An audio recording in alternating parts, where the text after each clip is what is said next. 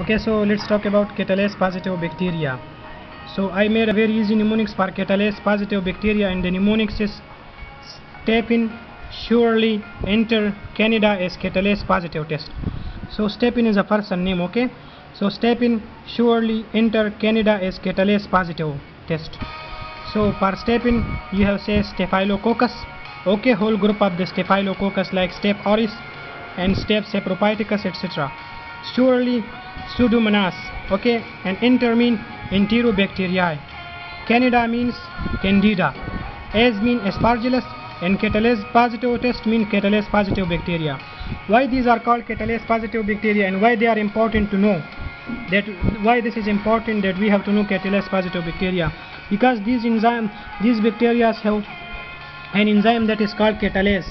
What is the function of catalase? That catalase convert hydrogen peroxide into water and oxygen.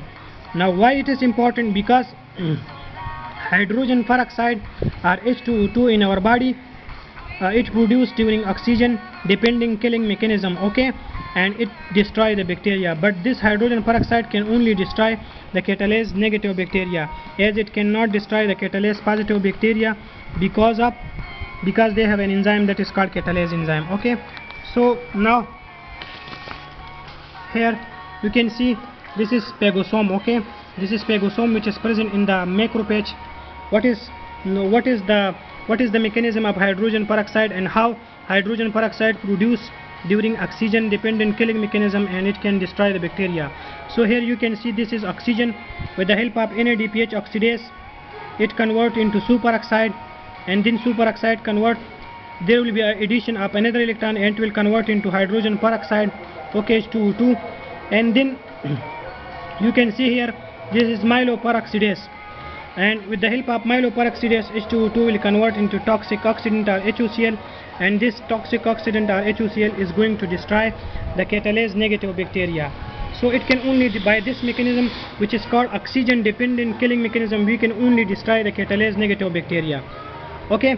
But we cannot destroy the catalase positive bacteria, as I told you guys that catalase positive bacteria have catalase enzyme which convert the H2O2 into water and oxygen. So that's why catalase positive bacteria are the most commonly pus producing bacteria, okay.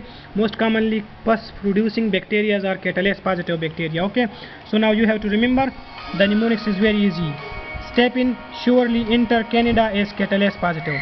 Staphen, Staphylococcus, surely, Pseudomonas, enter, Enterobacteriae, Candida, Canada is Candida and Aspergillus, okay, and they have an enzyme catalase enzyme, and so that's why these bacteria are called catalase positive bacteria, okay.